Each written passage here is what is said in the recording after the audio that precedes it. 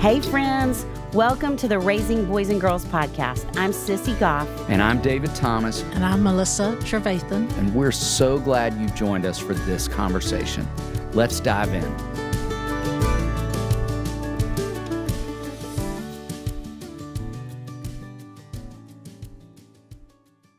We have invited a dear, trusted friend for this week's Parent in the Trenches, Jamee Thompson. We cannot wait for you to listen in and learn from her kind, engaging wisdom. So as we are sitting down to talk today, I had to put my little dog to sleep yesterday that I had the privilege of loving for 15 years. And David tried to talk me really hard out of coming into the studio today. Tried to do all of it without me, and which you would have done a beautiful job. And the reason I wanted to come is because of this conversation. Because in sitting with this loss in particular of losing a dog, there aren't many people that I know get it as much as you do, Jamee. And there are not many people that we both in the world value their kindness and their empathy and their heart and their wisdom as you. And so I really was like, no, I'm coming to sit with Jamee Thompson. And I just, we were riding up in the elevator saying it is the kindness of God that we would get to sit with you today. So thank you for your years of friendship to me, to David, to Daystar, to Lucy. I was out of town somewhere and she was sick and I was panicked and I saw you at the airport. I don't even know where we were, North Carolina or South Carolina or something. And you were texting me, how's Lucy, what's happening? You have loved on both of us and our dogs and the kids at Daystar, and you just have been such a gift. So I'm just so grateful to get to have time with you. We both are. Yes, we are. Yes. So will you talk about yourself, which you don't ever do? Will you talk about your family? Will you talk about how we have had the pleasure of our lives intersecting with yours and you come into Daystar being involved? It's an honor to be here with the two of you. Anytime I run into you or I'm in the little yellow house, it truly is the brightest light, the warmest light. And as everyone listening knows that there's just no better listeners than the two of you. So it's an honor to come and visit. I've been in Nashville since 1996 and went to graduate school for counseling and was a counselor for several years until I had kids of my own, and then I forgot all there was to know about counseling. I've been married for 23 years to Dee, and we have 4 children, 21. Our son DeWitt is 21. Helen is 19. Grace is 16, and Laura is 14. And we have amazing humans. We have Baker and Buster, which probably are the favorite family members. Yes. And what kind are they? Buster is he's a mix of a lot of things. Mm-hmm. And Baker is a white golden retriever. Yes. And were you 2 years behind me in grad school at Vanderbilt? That's right. Okay. Mm-hmm. So we really never intersected, but we shared a lot of friends. God was already trying to help me find my way to you, Sissy. I know, me too, then, Jamee. I was chasing behind you. Yes. And then another dear friend of ours, Belle, brought you to Daystar one day, which I still remember. Yes. And then to Hopetown. Absolutely. And then we were like, can she be on the board? We just want to have her around as much as we possibly can. Immediately, we had that idea. Yes. And thankfully, you said yes. Yeah. Well, the honor is mine. It's such a privilege. Well, thinking back to your amazing 4 kids, all right, we're talking a lot about teenagers at this point in this season of the podcast, and you have raised or are raising 4. So will you talk about first just what's your favorite part of teenagers? When you say that, it just takes me back. I think, how in the world are they teenagers? When you say you've raised 4 teenagers, I think you have the wrong person. I can go back so quickly to dance parties in the kitchen and coloring contests. I would say my favorite thing about this is all the things they're teaching me. They, it is a different world than when we were growing up, and everyone says how much harder it is and how difficult it is. And at the same time, they are teaching me the kindness of the world that that I don't always see. I see that this generation I have faith in. They're compassionate. They're collaborative. They're wise. I think this generation, watching them with their friends and listening to the things that they do, I think we as parents have a lot to learn.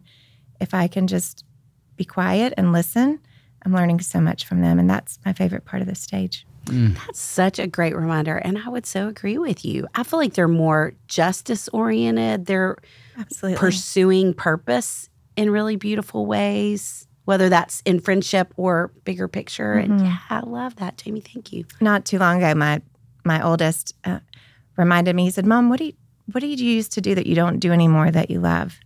Wait, say that question again. I like that. Mom, what do you miss doing that you used to do that you really loved? Like, what do you that you don't do anymore? Thoughtful question for a boy that age. Wow. And I think that is, again, part of the stage where, you know, when we were busy reading to them or teaching them things, and now they can teach us so much. I love that question. Me too. What was your answer? Well, it was actually, I used to love to paint and draw.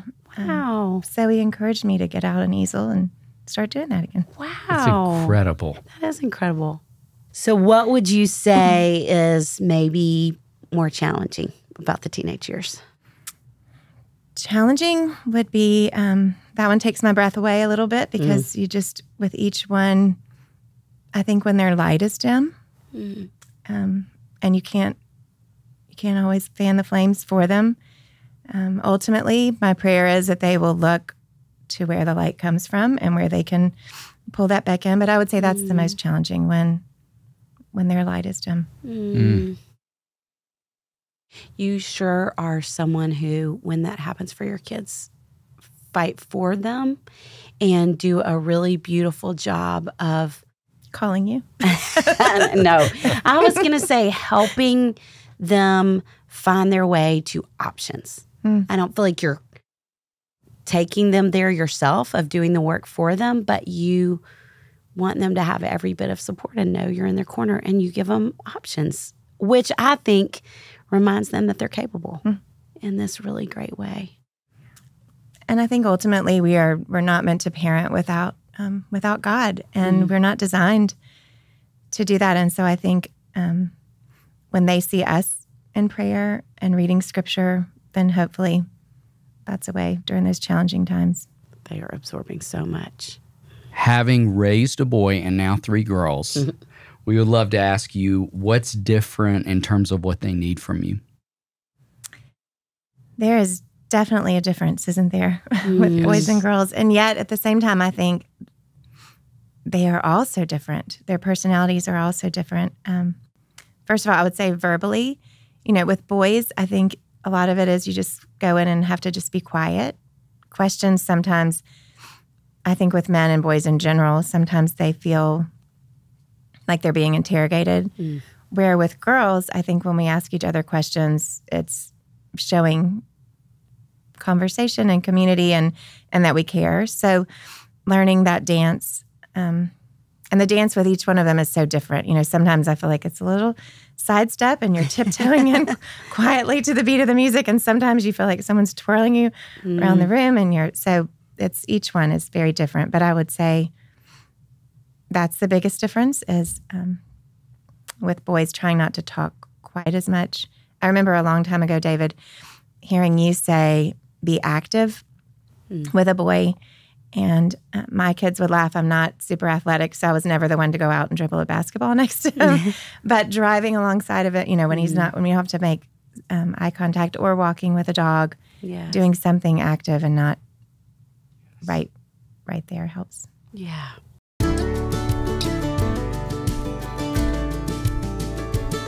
We were just in Austin, Texas, and you had what you reported as the best fajitas of your life, Sissy. Those were the best fajitas I've ever had. I could eat them every day. Yes.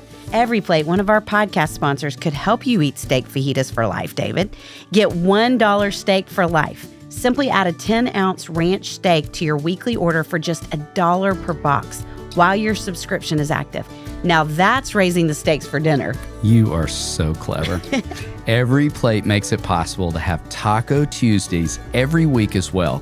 I recently made the saucy cumin lime chicken tacos. I made those too. They were incredible. Get every plate and take back your time this February with fewer trips to the grocery store and meals ready in 6 simple steps. Save even more time with quick and easy recipes, including easy cleanup options and options ready in 30 minutes or less. They plan the meals and deliver pre-proportioned ingredients right to your door so you can spend less time meal prepping and more time on you. You have better things to do than worry about what's for dinner. Every plate provides plenty of delicious variety with 26 tasty and affordable recipes that change every week, so it's easy to find something flavorful and satisfying for every meal of the day. You can also customize recipes to your liking by swapping proteins and sides or adding a protein to a veggie dish. Plus, add even more delicious options to your order with over 25 convenient sides, breakfast items, lunches, snacks, desserts, and more. Looking to budget your food expenses this February? Save big and eat great with America's best value meal kit. Their meals are cheaper than your average fast casual meal, so ditch the takeout to save money while still enjoying fresh, satisfying meals. They're the easiest way to eat affordably. Yes. Get a meal for $1.49 plus $1 steaks for life by going to everyplate.com/podcast and entering code 49RBG. Subscription must be active to qualify and redeem a $1 steak. Get started with every plate for just $1.49 per meal plus $1 steaks for life by going to everyplate.com/podcast and entering code 49RBG. Subscription must be active to qualify and redeem the $1 steak. That's up to $110 value.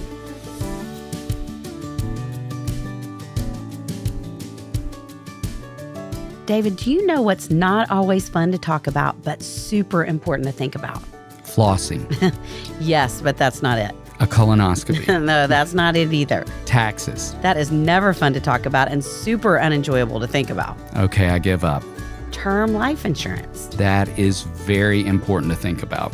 We know some great folks who make it easy to talk about and easy to do. Fabric by Gerber Life makes it simple to protect your family's financial future so you can focus on what's ahead, knowing your family's protected if something else unexpected happens.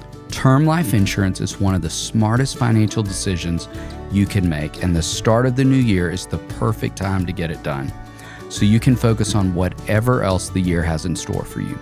Fabric by Gerber Life was designed by parents for parents to help you get a high-quality, surprisingly affordable term life insurance policy in less than 10 minutes. Fabric has flexible policies that fit your family and your budget with quality policies like $1 million in coverage for less than $1 a day. It's all online and on your schedule. No appointments, scheduling, or piles of paperwork. Just apply when it's convenient for you. You could go from start to covered in less than 10 minutes with no health exam required. There's no risk to apply. They have a 30-day money-back guarantee, and you can cancel at any time. Fabric has partnered with Gerber Life, trusted by millions of families like yours for over 50 years. With over 1,800 five-star reviews, they're rated as excellent on Trustpilot. And Fabric has more than just life insurance. It's a one-stop shop that also has free digital wills, investment accounts that let you save for your kids' future, and you can manage your family's finances right from your phone so your family is prepared for anything. Join the thousands of parents who trust Fabric to protect their family. Apply today in just minutes at meetfabric.com/RBG. That's meetfabric.com/RBG. meetfabric.com/RBG. Policies issued by Western Southern Life Assurance Company, not available in certain states.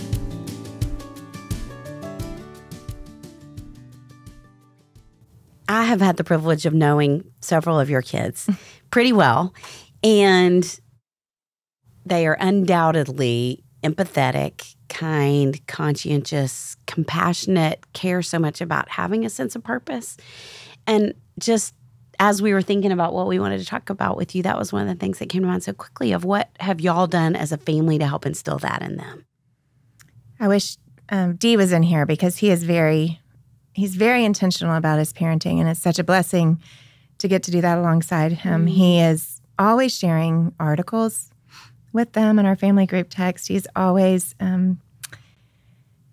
fast to give advice or stories of people that he's encountered, different things that he's experienced.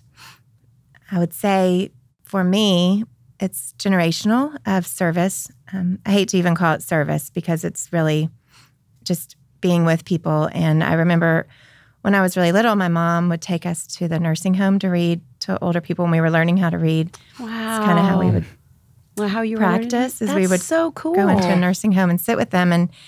And her mom before her, I think it's just kind of in the fabric of our, just generationally, just to serve in that way. I remember one of my daughters when she was working with Nashville Dolphins, and she wouldn't use it as her service hours because she said, "Mom, they're my friends." Aww. So, which is an organization that helps with children learning how to swim that have special needs. And so I think the more that we can do of that, the more I try to challenge myself to do that. And it's hard to find the time, but when we do, it feels selfish because I think we're the ones who are rewarded in the end, for sure. Yes.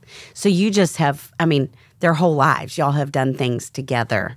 Try to. And Nashville makes that easy. Anything that's, but we try to do that for sure. Oh, I love that so much. Gosh, it's such a huge part of who you are, who I know you to be as a mom. It's so neat to hear you talk that through the generations and the legacy within your family. They did a lot better job than I do, but I do not believe that. I hope it goes back and with my four, but the ones before me did it better. They're so generous-hearted. I'm sure they're not always at home because they're adolescents, but out in the world, Thank you. Is exactly who you are. Okay, I want to go back to where we started because all three of us love dogs. And even, Jamee, knowing you have a background in counseling, just will you talk about the importance of dogs in the life of your family? We've always had them. Dee will go into the shelter and say, which one's been here the longest? And that's usually the one we end up with. So they've always been a part of our family. And like I said, if everybody had to choose, that's probably who they would pick as being their favorite family member. The unconditional love that a dog brings on a hard day. I think back to when they're little and learning how to read. Like I was saying, and there's no judgment. I can remember them curling up on a dog, practicing reading.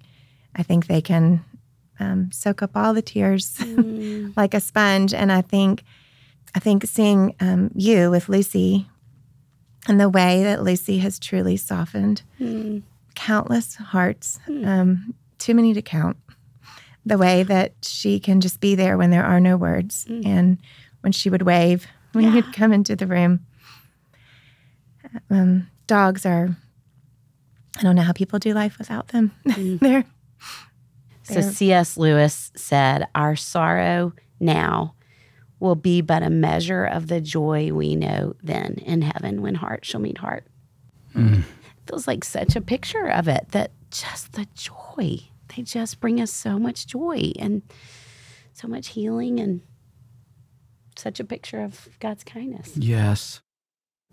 I was thinking even safety too. Jamee, when you were talking about your kids reading, I think about my wife is a reading specialist, and she's talked about there's a national program called Reading Pause where they bring dogs into school. And she's talked about the research around children, kids with dyslexia who are just so terrified of reading and how kids who won't read for a person but will read to a dog. And it's just the adults backing away and just watching that interaction happen. And I think, my goodness, the kindness of God that he would make these creatures that we could all experience that kind of safety and love with. And such a gift. It is such a gift. Thanks for sharing that. Yes.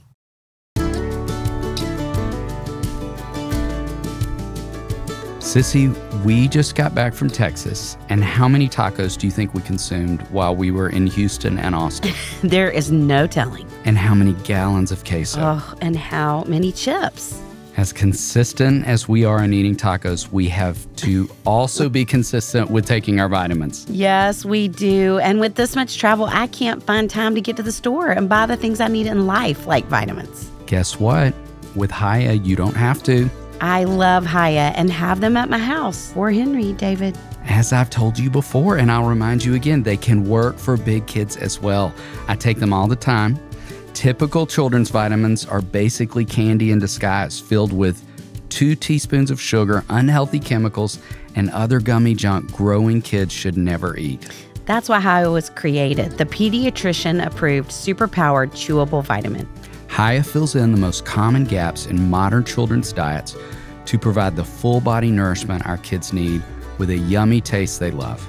Formulated with the help of nutritional experts, Hiya is pressed with a blend of 12 organic fruits and veggies, then supercharged with 15 essential vitamins and minerals, including vitamin D, B12C, zinc, folate, and many others to help support immunity, energy, brain function, mood, concentration, teeth, bones, and more.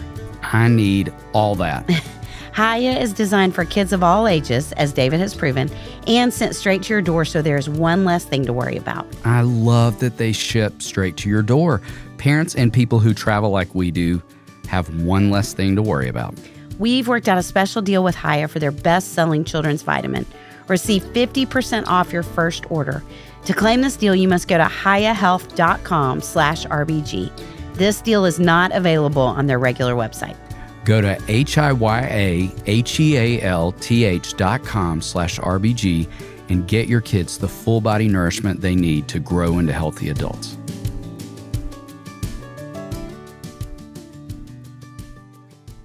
So we'll go back to parenting so I don't cry more on this. So what, if you're thinking about your parenting journey, what do you wish someone had told you in the beginning?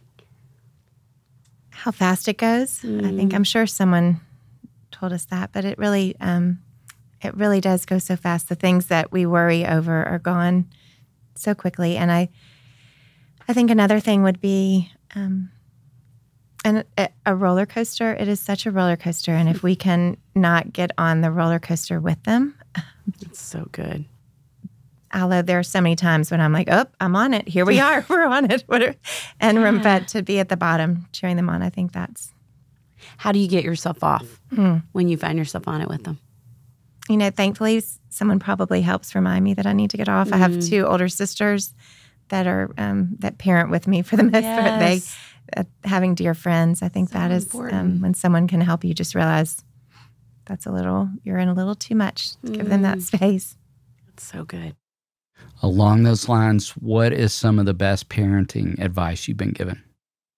I think most of it comes from the 2 of you. I can remember when my oldest was in preschool and listening to you speak, and that was just filling up notebooks, pages full of notes of the things.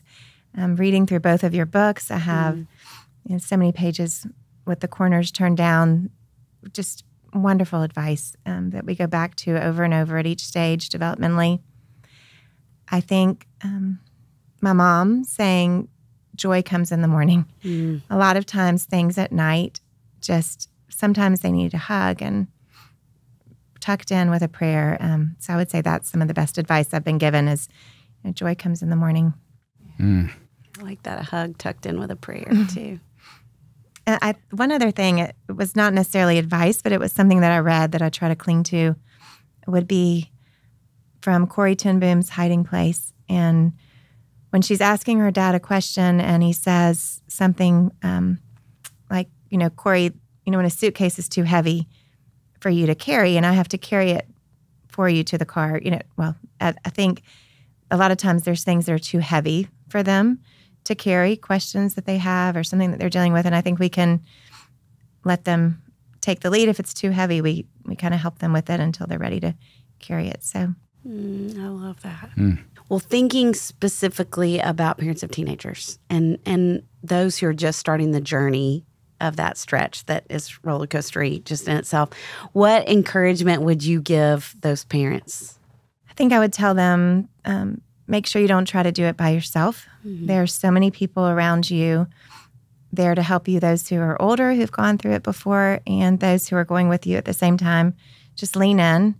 A lot of times when I'm trying to figure out something as being a mom, and Dee has such the better answer, even if it's with the girls. I think, he can come at it not quite as emotionally, leaning into your spouse on that. And I think ultimately, like I said in the beginning, just with God, if I call everybody I know and then I think, why am I asking everyone else when I just need to lean in to him and to Scripture, and I think that's that would be what I would tell them.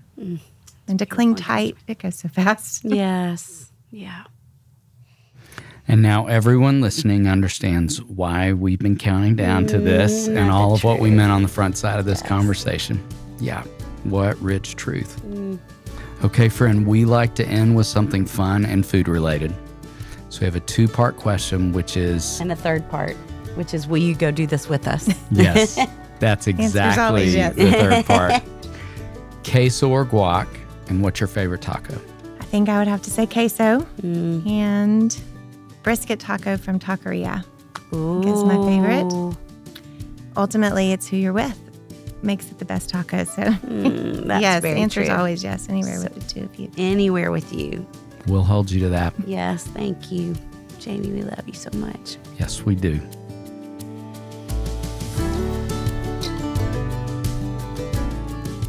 Did you love today's episode? If so, would you mind sharing it with a friend? Send a quick text or email with the link to the show. Join us next time for another episode where we'll bring you help and hope on your journey of raising boys and girls.